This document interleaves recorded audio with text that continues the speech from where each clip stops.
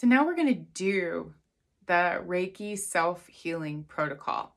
I'm going to take my glasses off for this because I really like to nourish my eyes, because especially when we're working with screens and our eyes are depleted from working, at a computer, we really want to send this Reiki healing energy. And here's the great thing.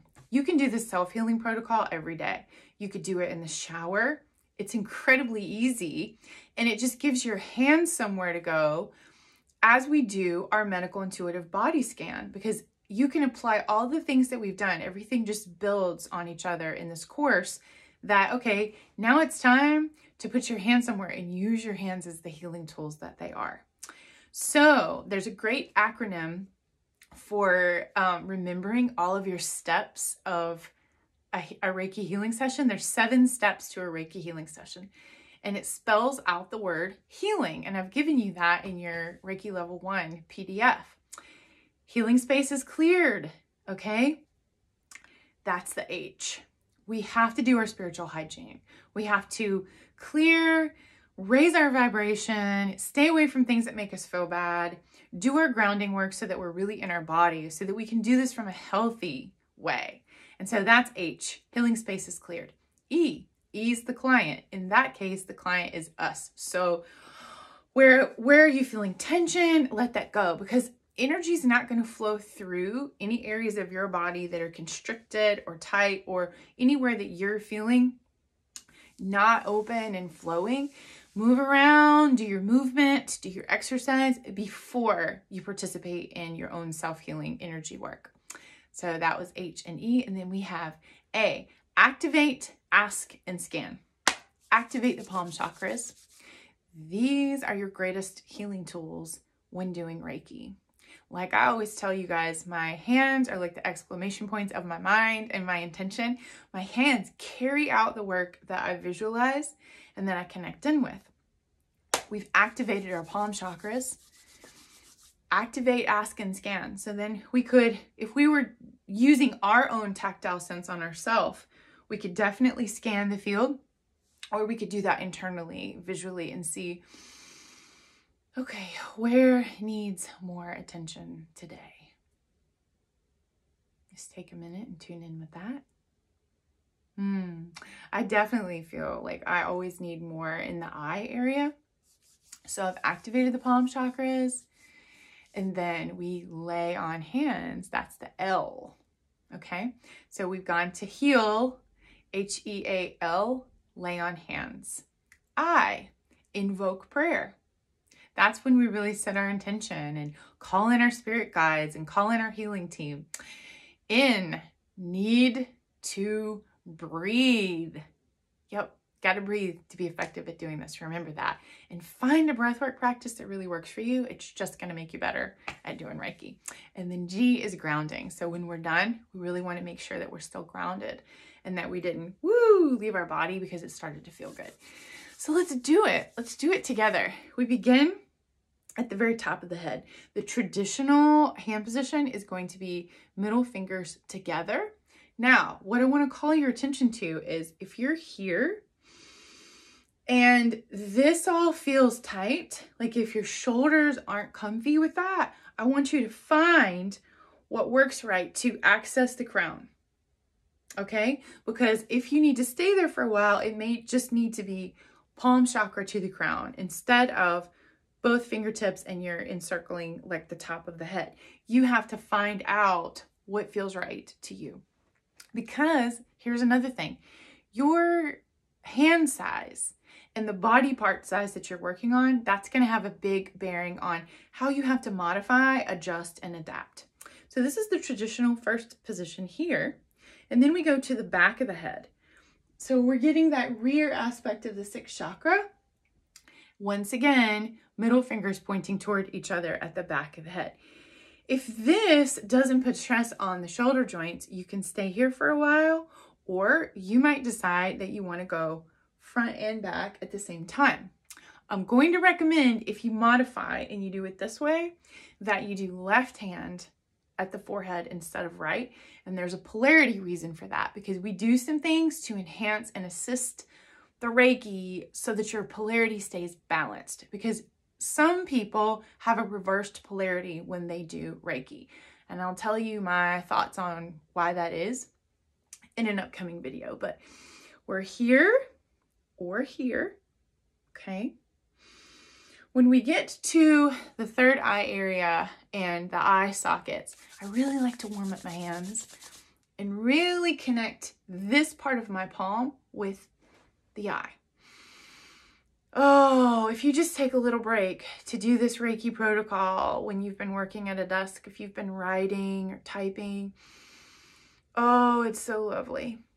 And all the while I'm breathing, I'm connecting in, setting my intention, and I'm making sure whatever hand position I'm in isn't causing an obstruction of energy and causing pain or discomfort in my body and somewhere else. Constantly readjusting, constantly. And you're really going to carry that forward into when you're doing a treatment for someone else, as we get into in our next 6 weeks module.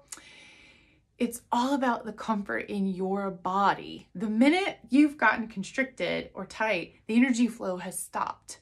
So keep that in mind and really work on that now as you're practicing on yourself. I'll do some more back here. I love the next one too. I like to really warm up my hands and give my TMJ jaw area a lot of love. And my hands are so long, I connect in with a lot of the area. But if you have small hands, you'll just have to do more hand positions to cover a particular area.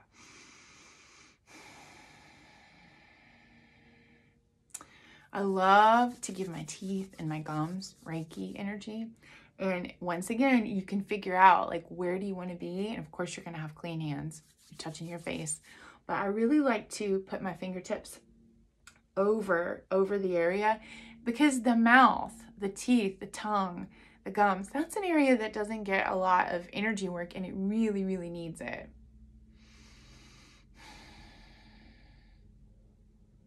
So my favorite way to do this very important area, the throat center and the neck, my very favorite way to do the throat is to put the heels of my hands together here. And this is just like a hug. This is so nurturing and comforting to me. You'll find some people will have a great deal of sensitivity at their throat and at their third eye. So you just have to modify. You have to modify with what feels good to you. If you want to encircle the entire chakra, there's no wrong way to do it if you're connecting in and feeling good and paying attention to all these areas. I just got one of those full-bodied feelings like right now as I was like connecting in here, that this area of me, as much as I've been using it, is like, oh yeah, I really want the support. So we're just doing this together, but remember, you're going to be able to take your time and go really, really slow once you see that all we're going to do is encircle with our hands and love on and connect with every joint, every body part, every energy center. That's all we're doing. And so here you may want to crisscross, and this is like a hug. This is like a hug. Taking time though with each joint to connect. You're connecting chakra to chakra. Your chakra to this joint, which is an energy center, is a minor chakra.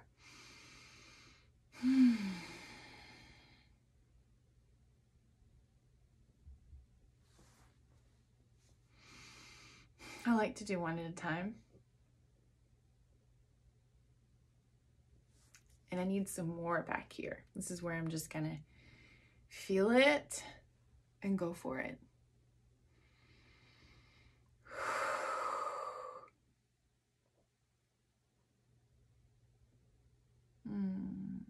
I could stay here all day. Now, when you get to the midline of the body, the traditional way is middle fingers together. Another thing you want to keep in mind, traditional hand placement with Reiki is to consolidate the energy. If you're like this, more of your energy is dispersing, but you really want to keep it connected and contained to the area that you're working on. So this is even really good for the soul seat, like we've talked about before, and not just for the heart chakra, the lungs, the breast tissue, the lymphatic tissue. Doing this in the shower is wonderful too. And when you are doing Reiki on a client or a loved one, we lift up over the breast tissue so that we're not touching the breast tissue. But please, by all means, when you do your self-healing practice, love those breasts. The breasts represent nurturing and nourishment in your life, energetically, metaphorically. And see, I'm always fine-tuning and adjusting. I took it in because I don't want tension in the hand, but I do want a concentrated focus of energy. Now I'm going to relax back so that you can see me as I take my time and travel down. Now I could do each arm, hand, fingers first, but I want to continue to go down the midline and then address the arms. Just taking it one hand position at a time, all the way down through the major chakra centers, and it feels so good. Why not do this every day? Like it's so easy and it's effective. Because I think we've become conditioned to that for it to be effective, it needs to be hard. No, I promise you, if you do the Reiki self-healing protocol every day and you really take time with every area of your body, and all you're doing is connecting in and saying, I love you. Hi, how are you? How are you doing today? So we've done this joint. I'm going to encircle the elbow. And so if I was really getting into it, I would take a whole lot longer at every single one of these minor and major chakra areas. But for our purposes, I'm just giving you a visual. You can encircle the whole joint if your hand is big enough. It feels so good. And with the hands, now you can do work on every single joint in the fingers. You can just go palm chakra to palm chakra. Feel that heat. It's pretty amazing.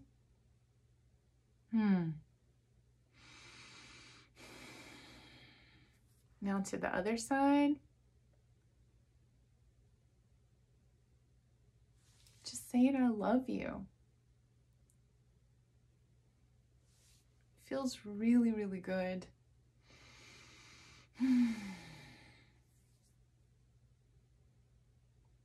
Taking more time with places that tell you that they need the help.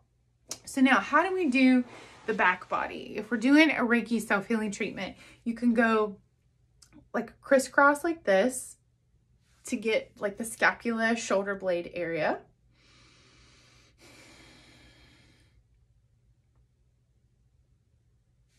And then if you can place hands at the low back. This one feels really, really good.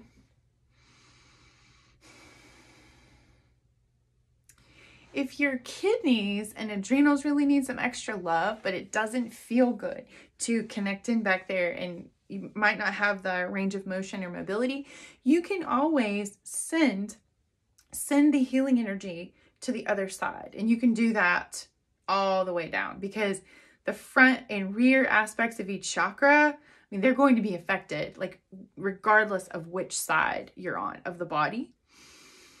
You can go back there. I love to access front and back chakra areas if possible. And then you begin to do the same thing with, you can do the hip joints, and you're just going to take time to listen. What is going on in those hips? What's going on at the root? What does the root feel like? Encircling the hands around the knee joints. The knees do so much. And here's where I'm talking about, you find what fits with the body part that you're on and the hand.